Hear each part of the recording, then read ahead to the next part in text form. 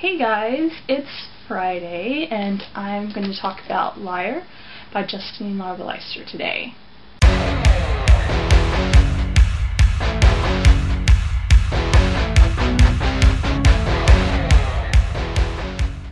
So the topic this week is books that haunt us.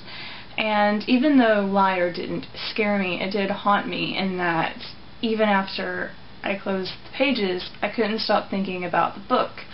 I mean, even now, you know, I finished the book months ago, and I still can't stop thinking about it.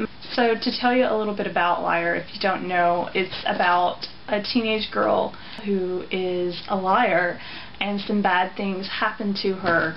But that's about all I can say, because if I say much more, it's gonna ruin the experience of the book, because it is an experience. It starts out and this unreliable narrator is telling you this tragic story, and soon everything that she's told you just completely unravels and you don't know what to believe, because things that she says contradicts other things that she says.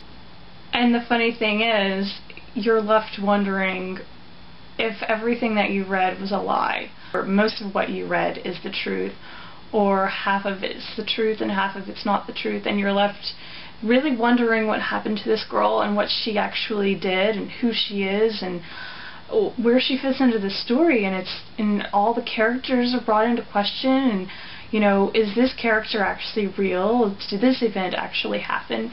And that's why it's such a haunting book, because you just don't know, and you have to figure it out for yourself, or you have to figure out what you think happened, but there's no actual right or wrong. And I think that's a really, really cool kind of story.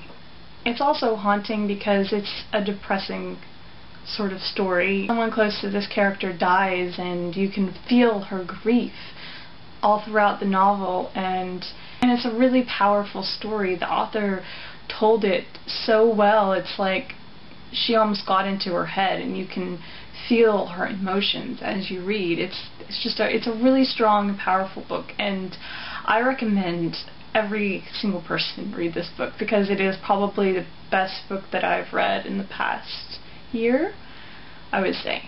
Anyway, so that is the book that haunts me, and stay tuned for Scott tomorrow.